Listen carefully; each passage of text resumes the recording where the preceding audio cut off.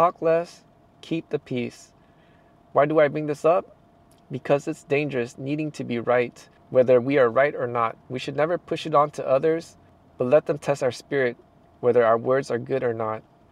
I bring this up because I remember talking to someone that I know in regards to soda with 0 calories. And this person was a very educated person, also in the medical field. And I said that the soda has a chemical called aspartame, which tricks the brain thinking that it's sweet, but it's actually just a chemical.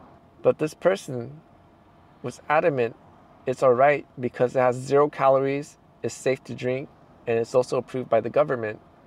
It's alright. However, I replied that there were tests using lab rats. The rats that tried the aspartame, they grew even bigger, they ate even more and became more sick.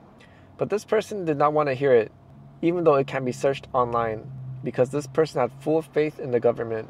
But then I let it go. Don't push it because it's not worth it. You don't want to lose a good friendship over things like that. To me, as long as I planted the seed, he knows if something goes wrong in the future. I remember Huang said something about this.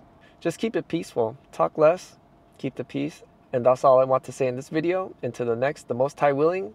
Hallelujah.